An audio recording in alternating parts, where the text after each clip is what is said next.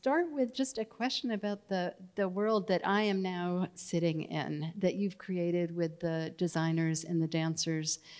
Could you say a little bit something about how you envisioned the world that the space that we're in? We've got, windows of light coming in. We've got shaker-style pegboards for clothing. We've got a bench. Then we've got the dancing world and many different eras and geographies of costumes. I tend not to envision or project or I kind of work with found stuff. And I think the collaborators that I work with, the performers as well as the designers, we've worked together probably repeatedly and for a while because of that.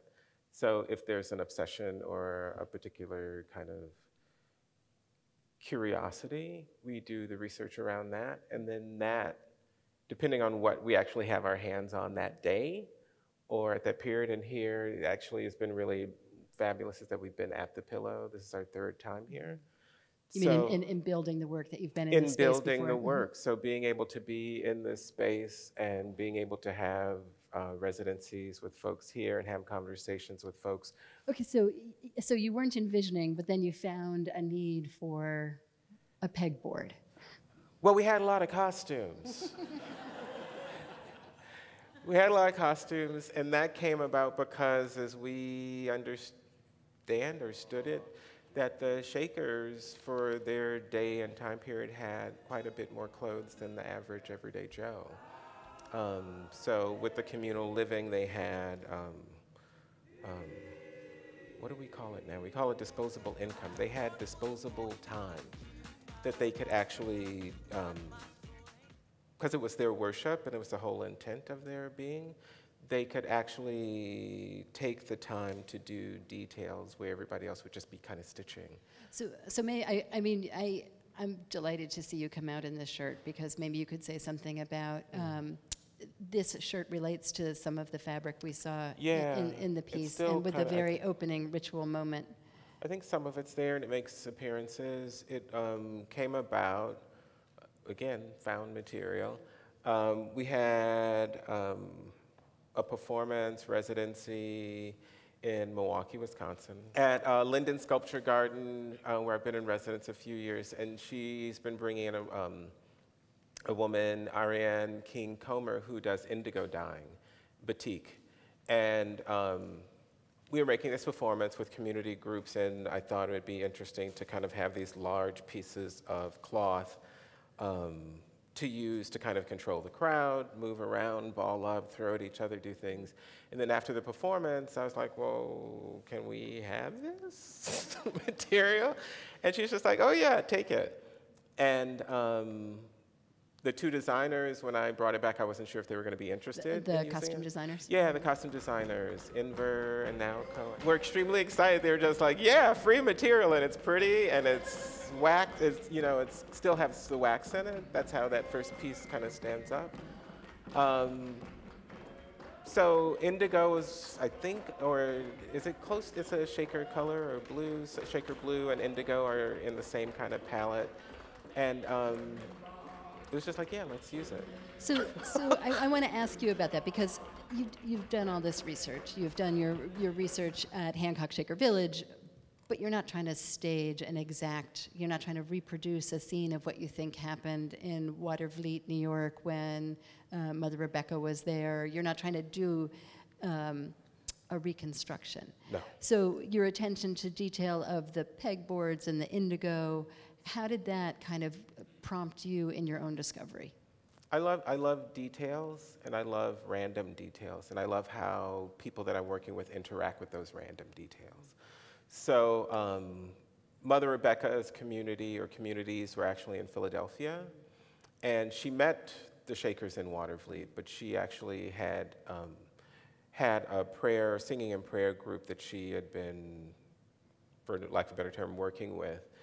And just the thought, after doing so much thinking and researching about Black shout traditions across the planet, thinking that these black folks, especially if they were in the majority, if not exclusively black and majority women, wouldn't they carry over some of that kind of physicality or practice that they already kind of had in African, Afro-Baptist, Afro-Methodist kind of worship? And so if shakers are moving and moving into spirit, and Africanist traditions are shaking and moving into spirit,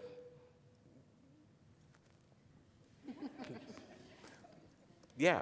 And so that curiosity is just like, well, let's actually kind of play it out. So we actually used videotape from the infield shaker singers, I think that's their name, but from infield shaker village, and which is a reconstruction, so it's somebody else's already imagination of what shaker dances look like, and I think probably like the late 1800s. We learned that, and then we started experiencing that. And as a company coming from different parts of African diaspora, different parts of the globe, different types of modern dance, contemporary practice, let's play with it. So we played with that in the studio. So that becomes the studio kind of exploration or research versus like going to Hancock Shaker Village and learning what the Shakers did there, what were their rules, how were they connected to Mount Lebanon, which was the administrative center. How is it different in the Kentucky villages where they had quite a number of black folks also, but it wasn't it wasn't one community. So all those questions are just interesting questions, I guess. And so then when you're here in the studio, experimenting with we've learned this kind of social sacred dance form, now we're going to bring in what we know and what kind of vibe, then you're layering in music from very different places. What led you away from using shaker music into, there's a Japanese folk song there, we hear Meredith Monk, we hear a bunch of different kinds of things. So tell me about being a DJ, I guess. It's found material again. I love, and I'd had the Solan Bushi, which is a track on a Staple Singers album, which I had heard over and over and over again, and I had wondered. It's the piece that's the duet for the two men. Duet, yeah. And I'd always wondered, whenever it'd come up on the album, I'd be cleaning or doing something, and I would be like, I wonder if that's really Japanese. And Naoko, we were actually in rehearsal here. She was over there stitching or ironing or doing something. We were either on a break, and I said, oh, there's a track, and I put it on. I was just like, if she turns around, it's probably actually Japanese, because I just couldn't imagine the Staple Singers singing a Japanese song that sounded, I was just like, is this racist? Is this awkward? Is this, what is going on with this? And Staple Singers being like a Delta gospel kind of group, and my family's from the Delta, and I put it on, and Naoko was doing it, and she kind of, and she turned around, and she was just like, what is that? And so we started talking, and she started telling me about her relationship to the song. It's a fishing work song, so this idea of labor and work started, it was just, the rhythm was interesting for us to kind of play around with the material, and I thought I would never actually use it. But the more I started thinking about the Staple Singers and their work around the civil rights and about labor unions and things of 60s kind of activism, thinking about labor and work and the Shakers' idea of labor being sacred or being a way to connect with spirit. So thinking about different workers across the planet that just have to keep going.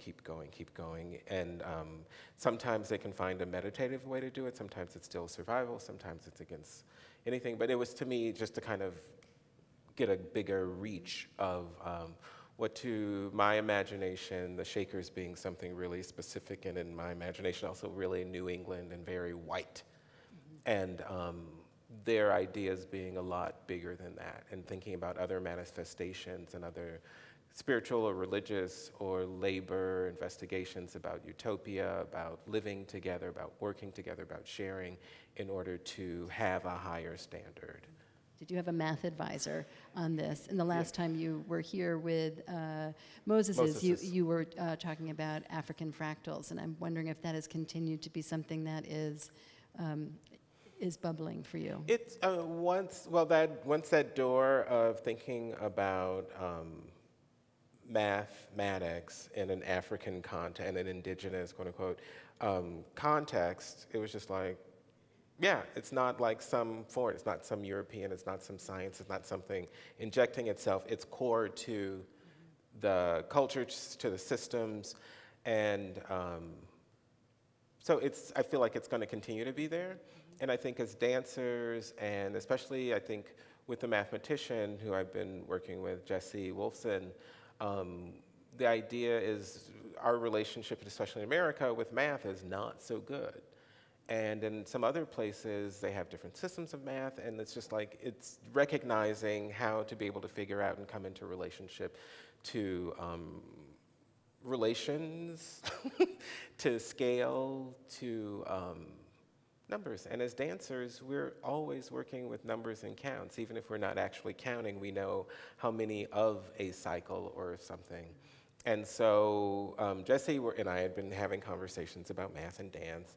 And then I was working on this piece, and as we reconstructed and we're trying to get the dancers, let me not speak for, as they were trying to get the patterns and the sequences and the directions and how the patterns were working out, it started to be a lot, it just seemed like there was math really at the core of these designs.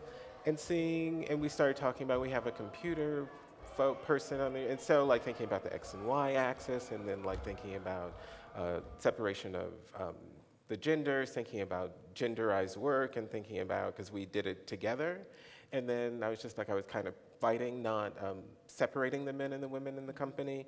And then I was just like, but it's a really interesting opportunity to kind of see the math of it, as well as with the costumes, thinking and projecting into cultures and thinking into histories. So it's all just there kinesthetically in front of you, hopefully pretty straightforward.